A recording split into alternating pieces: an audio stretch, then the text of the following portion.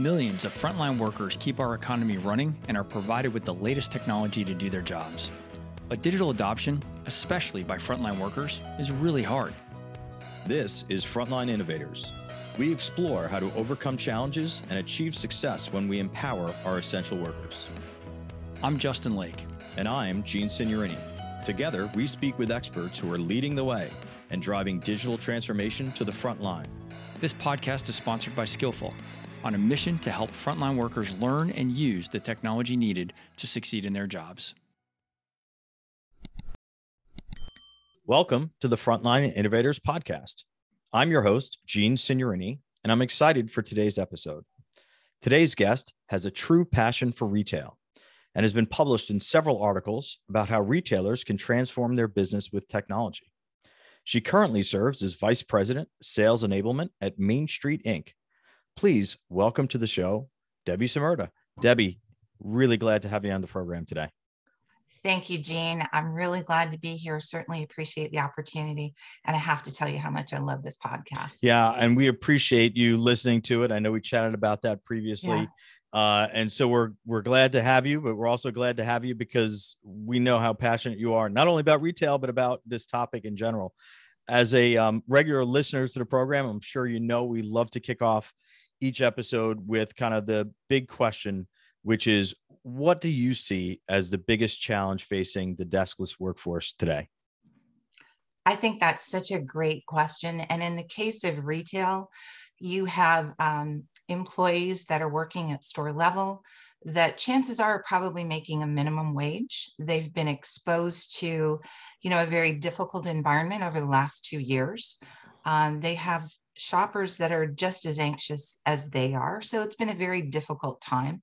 On the retailer side of things, they're trying to do more with less. So, they maybe have less staff. Maybe there are people who are choosing not to work in retail, or there could even be some, team members that are sick with COVID that are out for a little while, but it still puts a lot of stress on that store level frontline worker. And, it's not just, for example, in grocery, filling the shelves or being a cashier. It's, the employee is now being asked, or the frontline worker is being asked to, start filling our curbside orders. That's a big area of growth for a retail business, especially a grocery business. The margin for error in that is very, very small.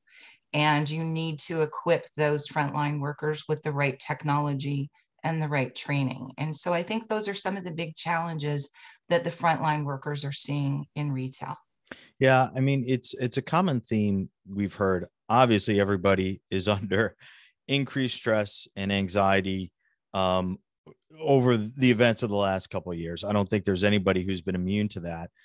But I think you hit on something, which is retail may be facing the biggest brunt of all. I mean, those retail employees, when we talk about frontline workers, they're literally exposed to that every day. And yes. I imagine the stress is even greater on them than most frontline workers.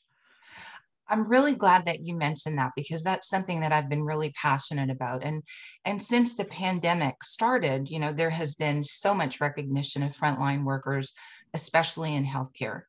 And what they're going through is heartbreaking. But a retail frontline worker is very exposed as well, and sometimes is like an unsung hero of what's going on these days. A healthcare worker, chances are, will make much more in terms of compensation, will be in a somewhat controlled and protected environment. In the case of retail, it can be like the Wild West. Those doors are open to anybody. And you do truly get to see a different mix of people shopping in those stores. And so you've got these frontline retail workers that are, showing up every day, doing their best and, not making a lot of money. Unfortunately, the retail kind of average wage is maybe minimum wage or slightly higher. The retailers have tried to recruit by giving signing bonuses, maybe higher wages, but it's still not the same type of compensation. So I think a lot of retail employees also are looking at, doing a level set. Is it worth it to be on the front line in retail? Am I going to take advantage of maybe some government programs, get some training, maybe try something different? So retail isn't for the timid. Yeah, well, I imagine they're also bearing the brunt of a lot of frustrations of customers, like you said, getting people coming in those stores. And that's got to be very difficult as well. It certainly is. I work in a grocery store on Sundays, and that's kind of my hobby. But I've been a frontline grocery worker for over 2 years, and in Texas, where it's somewhat of a state that really likes to not regulate very much. And so things can be somewhat combative at the store. I don't think people are doing it intentionally. I think it's really just the anxiety that everybody has, or the fatigue that everybody has, because we're almost 2 years into this. And, it's like almost like enough is enough. So it's been a difficult time, and hopefully we'll be coming out of it very soon. Yeah. And we definitely have to talk about your quote unquote hobby, which is an unusual one, I must say. It is. What I'd really like to start with, though, I'm sure that folks who are listening who aren't very familiar with Mainstreet Inc. And I'd love to talk a little bit about the company and your role in the organization. I know Mainstreet has a very strong focus on retail. Absolutely. So talk a little bit about what Mainstreet does, and kind of why it exists, so to speak. What's its purpose to help retailers? That's great. Mainstreet is made up of people like me. So on our leadership team, we have people who have been in the retail industry as long as I have, which is 20 years or more, on the technology side of things. So we've seen so much of what works and what doesn't work in a retail store. We've seen different fads, different trends. Our focus is primarily on the hardware investment that a retail makes on the technology that they use within the four walls of their store. So it could be their point of sale, could be mobility, networks, back of house, self-service equipment. And I think one of the benefits of working with Mainstreet is that our primary focus is on the retailer themselves and on the investment that they've made in those systems. So we know that, if you were to look at a grocery store and say they purchased, X number of scan guns per store, well, you amplify that investment across hundreds or thousands of stores, it's significant. And so we recognize that, and we try and help the retailer get the most payback that they can from that investment. And so what that means is we will not end of life a product because the manufacturer has. We put the freedom to end of life a product or piece of hardware in the retailer's hands. So, sometimes these products are very durable, and they'll last well beyond the manufacturer withdraws them from service. And I think that's one of the benefits of working with Mainstreet, is that the retailer really has the freedom to determine the best technology for their stores. And if they need to go and invest in new technology, by helping them kind of keep the old running as long as they need it, that frees up the money for them to be able to invest in some new. So I think that's probably one of the big benefits of us. We also, though, we know that there is a need for new technology in retail. And so we partner with some of the real leaders in our industry. And that's people like Zebra Technologies when it comes to the mobility, with HP when it comes to point of sale and computers and displays, and with Epson when it comes to printers. So we're very, very open to partnering with companies that are really kind of like-minded like we are, that really puts the retailer first. And it certainly sounds like, Mainstreet is not only kind of pulling all these technologies together to provide kind of a comprehensive solution for your customers, but also kind of helping them across the entirety of that life cycle, Yes. From beginning to end. Most definitely. We saw I'd say one really big example of where we really got involved. And this goes back to the, having that experience in retail and knowing what works and what doesn't. And there was probably a trend maybe about 5 years ago with mobility, where the retailers looked at, let's put a consumer grade device in our stores. That's the quickest way for us to get to mobility. The associates are familiar with these devices. That'll be the quickest path for us to get to mobility. And I know we kind of shook our heads at that, because we know that retail, even the cleanest retail environment, is still much harsher than your home or an office. And so that leads to a lot of failures. If a retailer has a device in their stores that isn't functioning, then that not only impacts customer service, it impacts uptime. It's a lot more money for them to maintain it.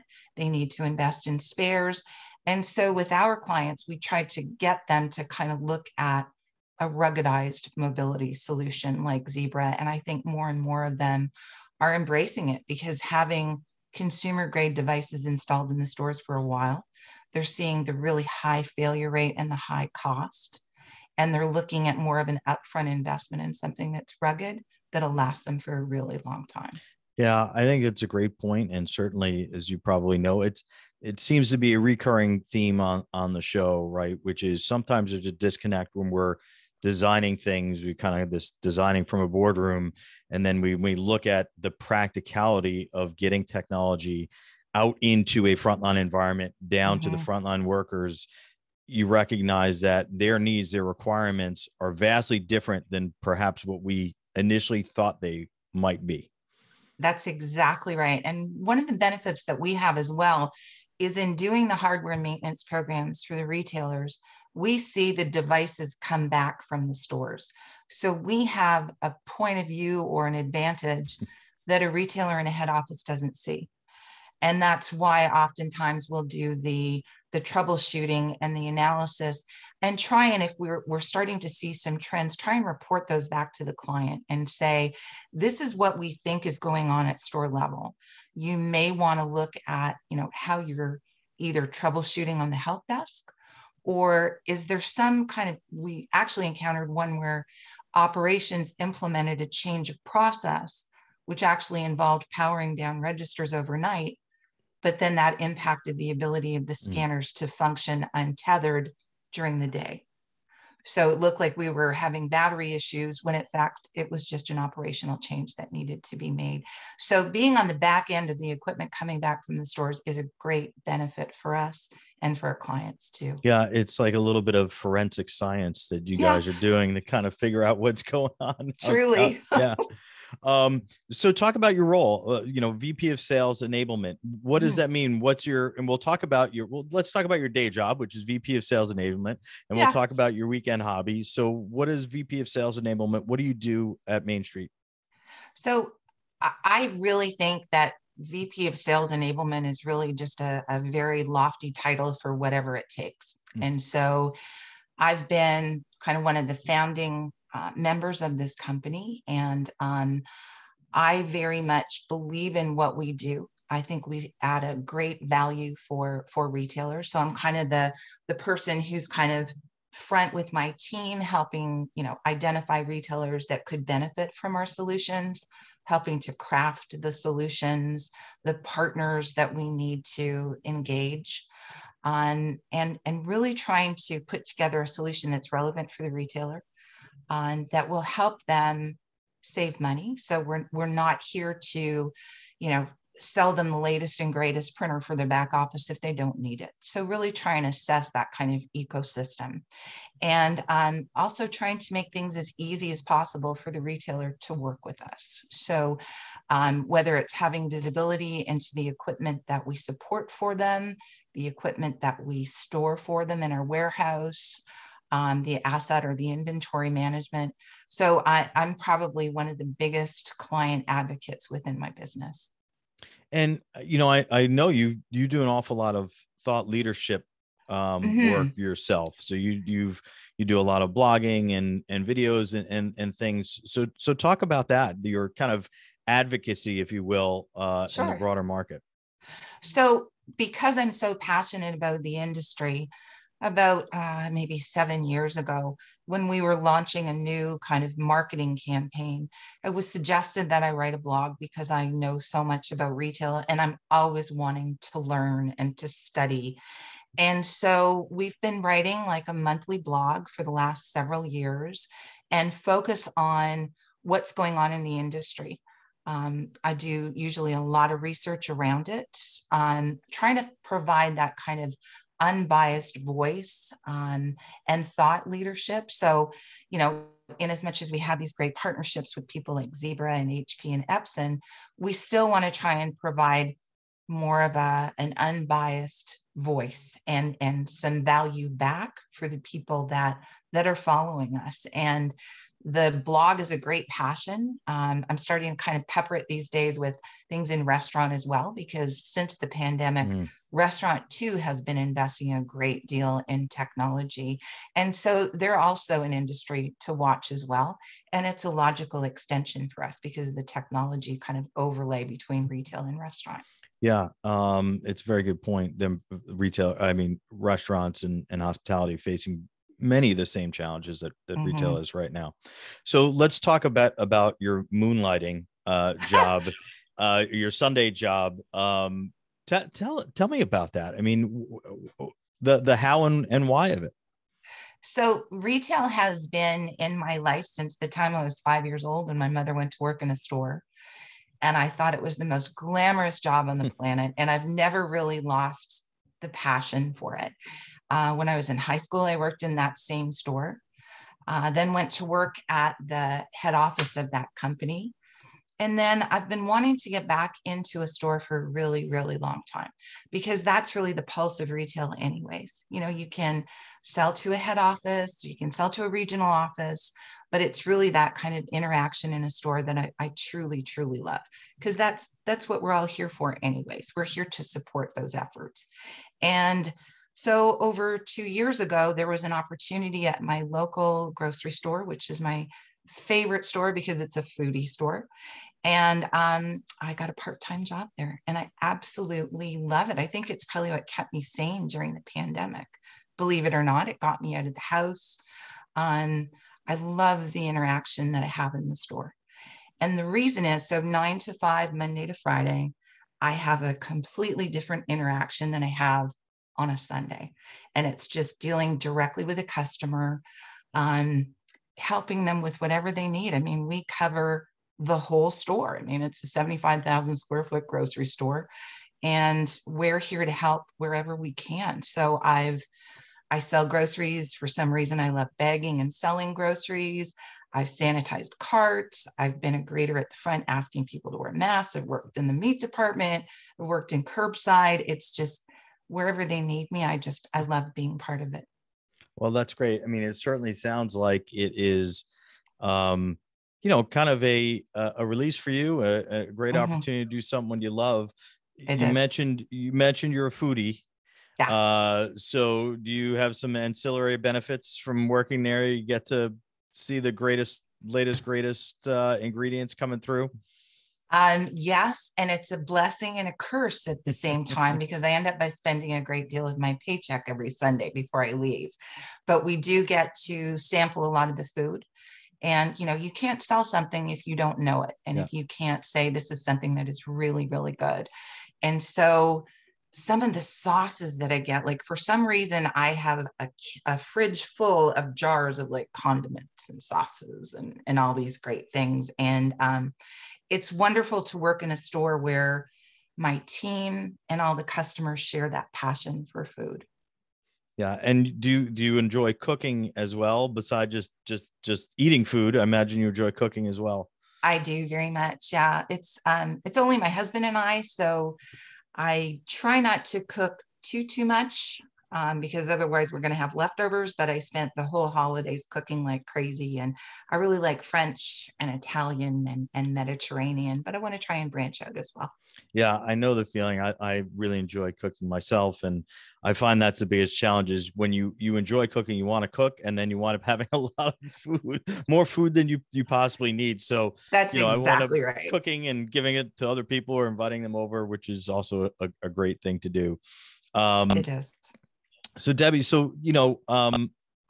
I think it's very clear your kind of passion comes out about this. And I think you have this very unique perspective because you're kind of dealing with customers at the business level, if you will. And then, you're in your, moonlighting time, you are a frontline employee. You're working alongside other frontline employees.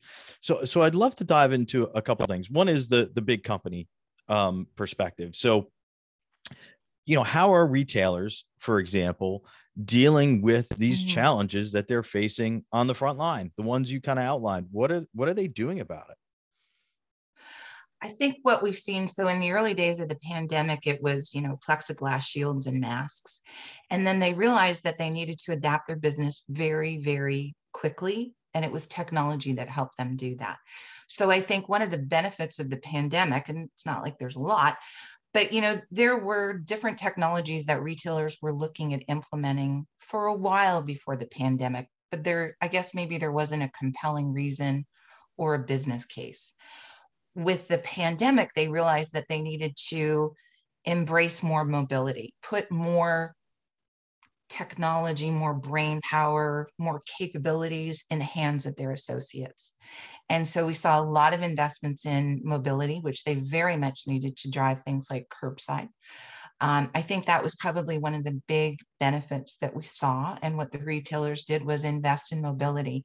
What I kind of think we're starting to see now, though, is maybe those mobility investments were not made with a long-term thinking. So, it was more, we've got to get this up and running today. We've got to get through this because otherwise they're going to shop somewhere else. And so now I think what we're starting to see is the retailer saying, okay, now I have this ecosystem of what I had before, what I invested in during COVID.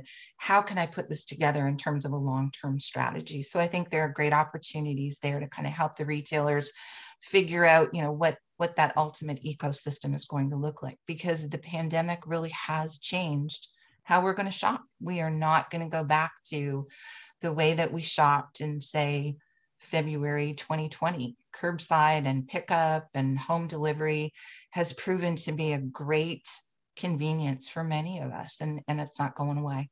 Yeah, I mean, I almost think, there's examples, and as a consumer, I can probably think of ones which are, why weren't companies doing this all along?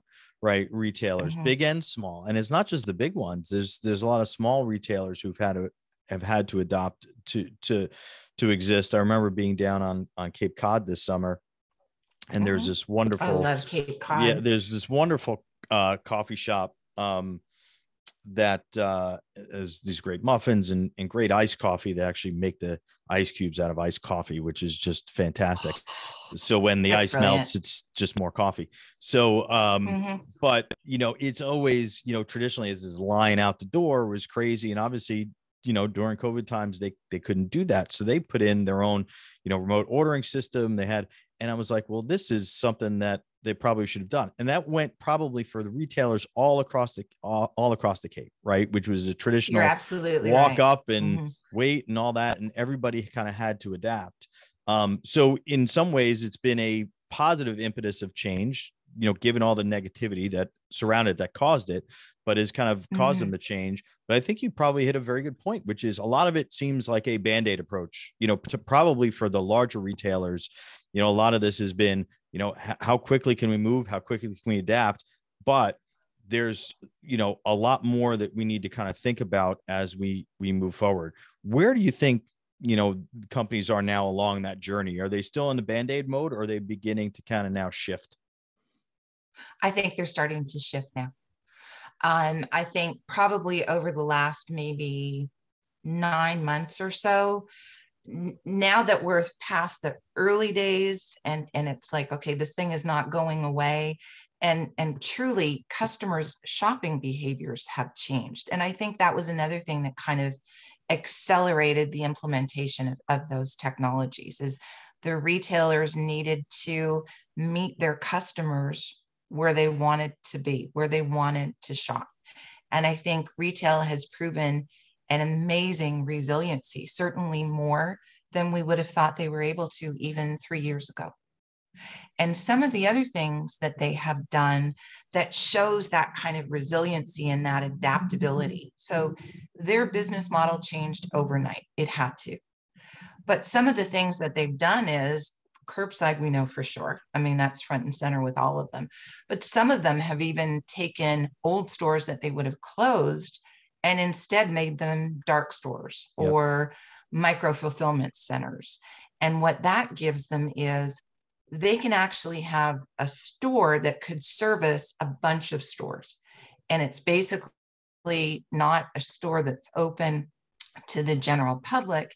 Instead, it's going to be a highly optimized store that is going to be just for fulfilling online orders. And it works better for the employees because, or the frontline workers, because they can actually do their job quicker. They don't have to try and go and pick groceries around customers. It's better for the shoppers because they don't have these big unwieldy carts for curbside orders that they've got to try and navigate their own shopping carts. So I think that's another thing that retailers have done and are continuing to do that makes a lot of sense. And again, really demonstrates that resiliency. Yeah, it's a very similar thing that's happening in restaurants as well with the kitchens. Mm-hmm. You're absolutely right. As well. So it's really interesting, those parallels which you mentioned earlier. You know, I want to go back to that anecdote a little bit you talked about near the beginning when you talked about, you know, the example of, hey, you know, one of our customers really thought they could kind of, you know, give their, you know, frontline retail employees, you know, consumer-based devices. We kind of recognize some of the inherent challenges with that. And then you've also talked about the fact that, hey, one of the things that retailers have done most recently during the pandemic is realize let's empower our employees with technology. I want to kind of flip this back now to the frontline worker perspective on this. Yeah. Right. Which is, you know, how do they feel about that? How do they feel about more technology? Is there an inherent kind of conflict there that's happening? Is there pushback? Is there receptivity toward that? Is it mixed? What are you kind of seeing that's happening among the frontline workers themselves? Because I imagine one of the other things on top of everything is like, I've got all this stuff that I need to do. And now you're introducing new technology, which could be really good, or it could be really disastrous for them, depending on how it's implemented. I think that's a really, really good point. You know, they are so focused on doing their job. It's like, don't add more technology for me to learn. Ultimately, though, that technology helps them do their job and helps them be more successful. So I think it's really dependent on the retailer to educate those frontline workers about the technology and the benefits. One of the things I think that happens at store level is inconsistency. So you have a head office who is saying to my stores, I want you to roll this technology out. I want you to train your staff. But is that message consistent? Is the training consistent? Is the accessibility consistent? And so that's why I think really embracing more on the training and the learning side of things will help retailers better embrace or better promote technology to the frontline workers. Yeah. I mean, if you think about it, sorry, go ahead. No, keep going, please. Well, I was just going to say, if you think about a frontline retail worker, I can tell you in my store that we have people who are working there that are going to high school. And so, you know, they are probably much more proficient in technology than some of the older people in my store that are in their 70s. So you see this really big span of ages in my store in particular, and I'm sure probably a lot of other ones, but you see different capability sets too. And so take some of the fear factor away from it and really try and advocate what that technology can do for the frontline worker. Yeah, I think it's interesting, even when you talk about demographics, different age demographics in particular. Like you said, I mean, you may have people who've been working in retail environments, maybe even the same store for decades, right? And saying this is a new way to work. And maybe I'm not comfortable with changing the way I've worked, but also even using technology. And then on the flip side, like you said, you may have younger employees coming in, high school kids who are very adept at technology, but you know, they're used to very different type of technology, right? You know, using, you know, so even that they may look at this and say, well, this isn't what I'm used to, right? I'm used to, you know, consumer apps and consumer devices, and it doesn't necessarily work the same way. So, you know, I like the point you made about that consistency in how we're kind of training people, you know, really understanding their differences and the receptivity toward that, but communicating the why and the how. I always kind of talk about it both from a communication and training standpoint. It can be like a game of telephone particularly when it comes to Yes. frontline, right? Where you're starting, the message is very clear at the home office or who's ever, the subject matter expert is who's kind of putting it together. But by the time it gets down to the front lines, it becomes completely diluted and completely changed. And absolutely. Even stores that are in the same market. Yeah. So, you could have, I noticed, for example, my local pet store, there's one that's 5 minutes from my house. There's one that's 10 minutes from my house. The one that's 5 minutes from my house is better because the store manager is better. It's a better customer experience. So you can have so much variety in even a short radius or small radius when it comes to stores. Yeah. And, I think you're absolutely right. And it's just that, consistency, getting down to that level. Turnover is probably even exacerbating that more and more today, right? Because it's, and it's not even a one and done thing. So it's not like, okay, we can communicate this once, we can train once. It's like, no, this is pretty much an ongoing thing. That's an excellent point. Retail always had high turnover, and now it's even worse because you've got frontline workers, you've got people that, a pandemic helped people kind of take a second look at how they are earning a living and their quality of life. And some of them have chosen not to stay in retail. So you're in an environment that had a high turnover in the first place, it's accelerated it. So I think that's a really good point. So what are, you've obviously worked with a number of retail customers over the years when it comes to implementing technology. And, the term digital transformation is now one that's, fairly widely used. It's a buzz term that's out there, but, transformation means change, and change can be disruptive. What are the things that you have seen that have been effective when your customers are implementing these new technologies, right? What has led to kind of successful deployments? What are the things that have led to problems? So I think it's, the buy-in. So, it's one thing to be working in a head office and think that a piece of technology is definitely going to be something that you need for your store. But the environment between that office and store level is so different that you really need to have the buy-in of the people that work in the stores.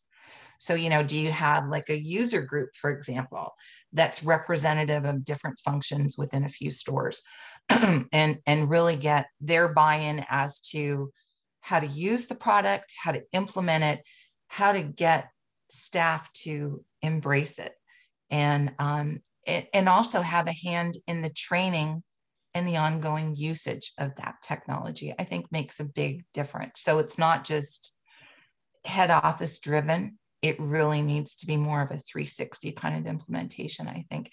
And I think the ones that have not involved that have not been successful. So you could invest in thousands and thousands of Zebra, handheld devices. If the store doesn't know how to use that effectively, then you're not getting the retailer's not getting their payback on it. And then you've got customers who are at store level who are now working with a frontline worker who doesn't know how to use a piece of technology that's delaying the service. When it comes to curbside, your margin for error is almost nil because you've got to be able to take your orders quickly. You've got to take your orders accurately. You've got to have them ready for the customer quickly. You've got to have minimal substitutes. That all is driven by technology. And if the frontline worker doesn't know how to use that technology, then the retailer is going to fail.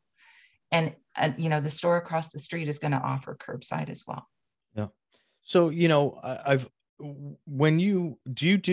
help your customers to kind of organize some of those user groups? Do you help them with that kind of insights from the frontline level at the store level?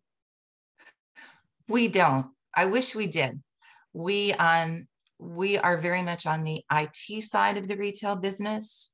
So we're sharing with them kind of what we see again when equipment comes back and helping kind of isolate problems there.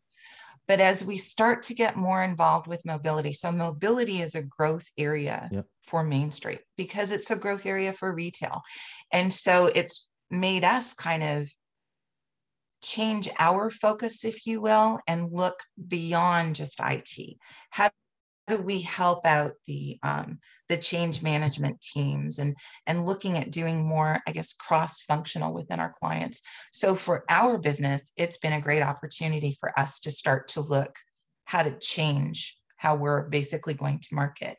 And we have a great partnership with Skillful, I think, that is opening the doors for us to help do that. Yeah. You obviously spend, a lot of time, having had the direct experience in retail yourself. One of the things you kind of talked about the challenges, kind of at the high level for the deskless workforce. If you were to ask your colleagues, for example, what's their biggest pain point? What would they say? I would say, I wouldn't say in my store, it's been difficult customers. We're very blessed to have some really, really great customers. And again, I love those interactions. I think some of our biggest challenges is out of stocks. So, is an out of stock because the manufacturer is delaying? Is it because of distribution? Is it because maybe we don't have enough people to get product on the shelves because grocery is getting really busy again, which is great to see. So I think, the out of stocks, and especially for us as foodies, we've got to try and recommend, if we don't have this product, then what is a substitute? And the way that I look at it is, I don't want to lose the sale. I don't want that customer to come into my store and look for a product, and if I don't have it, for them to go across the street. There have been times that I've recommended that they do, because we don't have anything that would be similar. But where possible, I want to make sure, like I said, that we keep the sale. Yeah. And, I think that's also a perfect example of probably where technology can come into play, right? I mean, you talked about just the ability to kind of, okay, what's an alternative for this? Do we have it in stock? Right? Where in the store is it? Right. And even in terms of answering those questions of why are we out of stock, right? Is it because we have a supplier issue? Is it just, somewhere in the back room, it's not on the shelves right now? Because as you said, you're dealing with those customers coming in wondering why. I mean, I had that same experience going into my local grocery store, I think last week. And I was like, where is all the meat? Where is it? I'm like, I didn't read anything about, meat shortages recently. So is it just a temporary issue of stocking the shelves? So it's really that, how to answer those questions for those customers as well. And giving that information out to the frontline worker. Yeah, I agree. So one of the things I meant to ask you when I was talking about your background a little bit, and I forgot, which is, you had this passion for retail. You said you experienced it at a very early age and you thought it was the greatest thing. How did you get into the technology side of retail? Or why technology, right, versus kind of retail operations? My job before I got into technology was working for a company that sold shopping carts to retail. Okay. So I kind of went from low tech, no tech to technology. And it was a fluke. I was in finance at that point in time. The job opening came up and I latched onto it. And that was early 90s, and things were a lot different when it came to technology that the retailers were using then. And it's been such an awesome experience to see how much it's changed, and it's accelerated so much since, smartphones came out in 2007. And it's like every few years, things have accelerated even more than, say, the previous decade has. So much is happening with retail that makes so much sense. And like I said, I'm just amazed at the resiliency that retailers have had, especially over the last 2 years. Yeah. So one of the questions I like to ask, particularly for the folks who are in technology, is, some of us in technology, if you've worked in it long enough, you have kind of a love-hate relationship with it, maybe. So what are the things you love about working in technology? And what are the things that might be a little frustrating about it? When it comes to what I love about working in technology, it's how you can continue to refine process, how you can make the business more efficient, and how you that ultimately can help make the customer shopping experience better. Because I know for our customers, if they've got that right, then their business will grow. People will keep coming back to them. Where I think it gets frustrating is when the retailers are not using the technology properly. And they'll fall to technology when maybe it hasn't been implemented properly. It's like, give it a chance. This could make a lot of sense for your business. At the same time, we would certainly be very quick to see if something isn't working for the retailer, then what do we need to do to try and get it to work? What can we do to help them kind of better sell or advocate that technology to their store level people? Yeah. This has been a wonderful conversation, Debbie. I mean, it's very rare that you have somebody who really, everybody kind of says they have a passion for what they do and all that, but it's very clear you have a passion not only for kind of helping your customers, but this deep empathy for the frontline worker. And I really appreciate you joining us today. This has been a great discussion. Thank you. I've really, really enjoyed it. We're going to have to stay in touch about foodie stuff too, Absolutely. No doubt about that. Well, now I know where I go get my tips, because you're the one you're getting them before I am. So I want to tell folks who are listening where they can learn more and find you if they want to connect.